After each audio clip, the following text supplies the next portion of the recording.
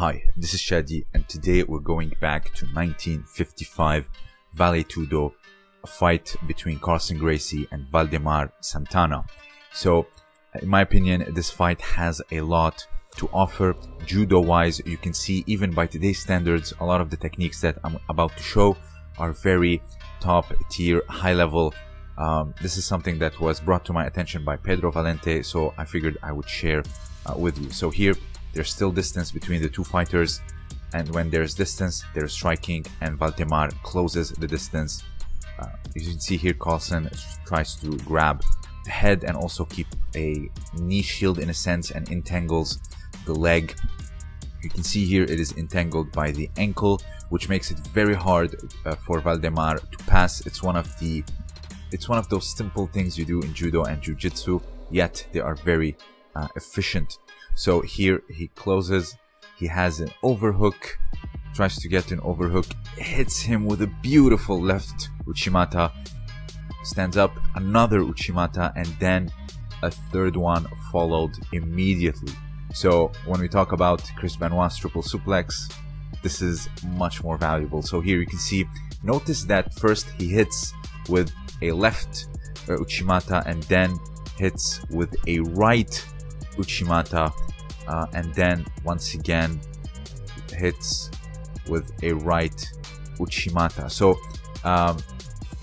uchimata, even by like the best uchimata artists, very rarely you would see someone hitting it both sides. So here, this is the basic form of uchimata, where you actually pull someone towards you, and as they are coming, you reap the inner thigh, and you are pulling on the hand and pulling also the upper body, either with an overhook or here with the lapel.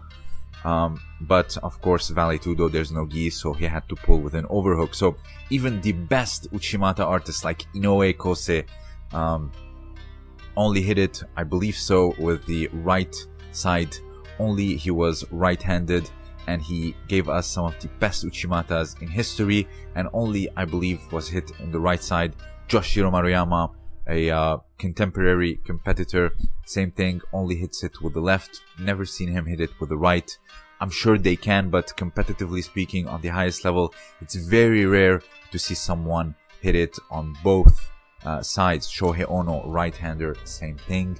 Very rarely, or probably never seen him on the IJF world stage hit on both sides. The only one I can think of that actually hit on both sides brilliantly is the legendary and late Hitoshi Saito. He was left-handed. Here you can see stabs with uchimata left side. Also here, this one, he was against a very heavy left-hander. So what he does is he spins out and hits a right side uchimata, finishes it as uchimata makikomi.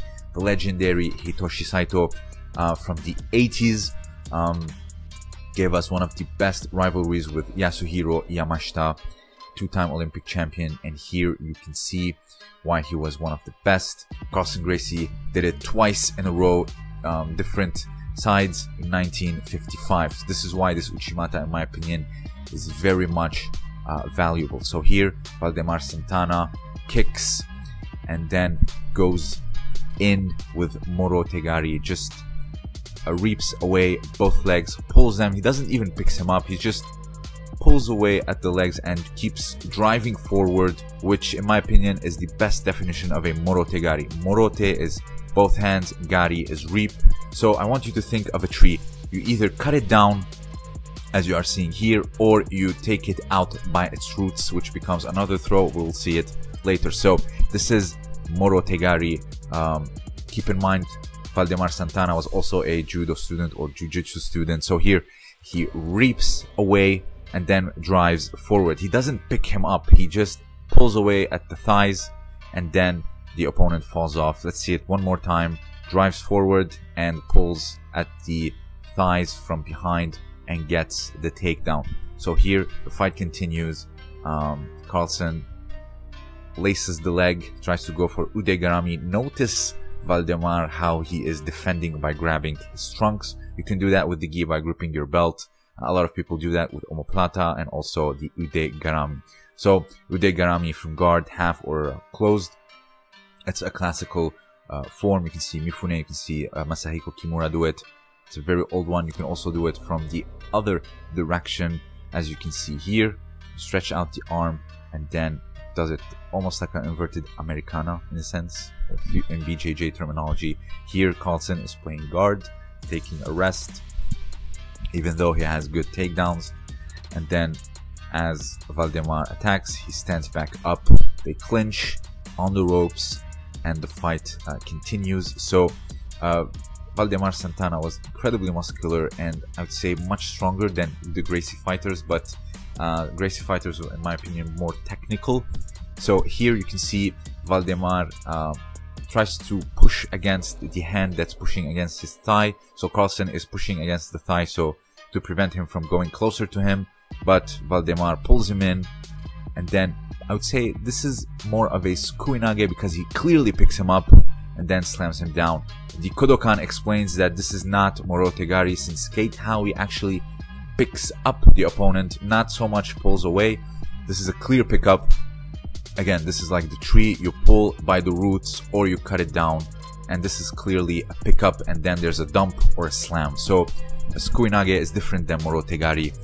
Here you can see picks up and then dumps, or you can slam down. So this is from a basic form, the self-defense form of Sukuinage. Kate Howie, the way she did it, as you can see, there's a clear pickup and then slams down, different from, you know, driving forward and then pulling the legs towards you. I understand the nomenclature and the terminology in Judo is very complex, but I made a video on Judo's double legs. I'll link it at the end, as well as Waldemar Santana's video. So here, after he was slammed, he continues playing guard, an efficient one at that.